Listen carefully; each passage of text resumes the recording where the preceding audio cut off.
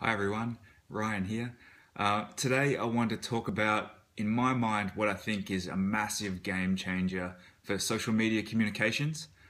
This week Instagram introduced an update to their app that is, in my mind, a massive blow to Snapchat.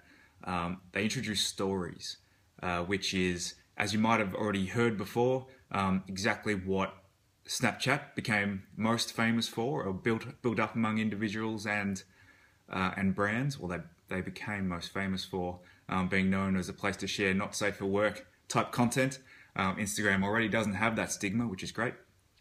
But basically, what happened was Instagram has taken one of the best features that Snapchat has and made it their own. Really, they've introduced it alongside the usual Instagram feed. Now you can add on what a story is, small bits of content, generally ones that are less thought through, but really that stitch together your life and tell your story throughout a day, that live for 24 hours. So it's photos, videos, general things that you would share on social media, but they only live for 24 hours. The great thing about them being on Instagram now, and the reason why I think it's so valuable for the platform, is as communicators, as people that want to tell our story and get our message out, even as an individual or as an organization, you want to make life as simple as possible for your community to find you and for people to follow along with you.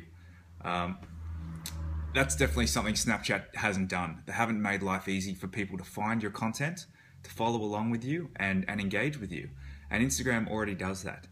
So why would an audience, why would you want to be creating content across two different platforms? Make life as easy as possible. Tell your audience you're creating stories on Instagram and you're still giving them that great sort of really edited and polished content that you've been sharing in your feed anyway. Some people might say, well, and this is my general rule is, fish where the fish are. If your audience is that Snapchat audience, the youngsters, then be there. But to be honest, that audience is very similar to Instagram. So really, the teens and the youngsters that were on Snapchat, they're also on Instagram anyway. So that saves you there. As I said before, Instagram doesn't have that negative stigma around it in terms of that inappropriate content being shared and easily accidentally shared sometimes. The other thing that's great about the fact that it's on Instagram now is that a lot of people they were worried about figuring out how to use Snapchat. It's not easy even to use it, and I work in social. And same with the stories. So I think the barrier to entry now of getting people to understand something like stories, which is a lot of fun, is something that'll be introduced, or people will feel better about trying it on Instagram first. So really, I guess my quick play around with it has been valuable.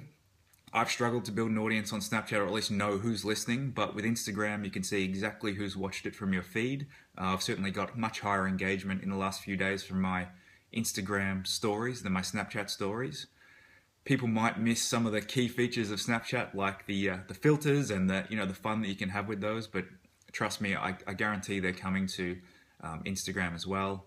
And I think it's going to be a great platform where, not only can you tell those public sort of polished stories of your best content that gets shared on Instagram, but it's also a place where people can follow along with the fun things you've got going on throughout the day and engage with you that way. So overall, a massive thumbs up to Instagram. And unfortunately, at least for the people that hadn't had a go at Snapchat yet, or hadn't been building a huge audience there yet, I really think I don't know if they'll be visiting there too soon. So sorry about that, Snapchat. But anyway, let me know your thoughts in the comments below. Tell me your thoughts. Are you going to give it a go on Instagram, or are you sticking with Snapchat?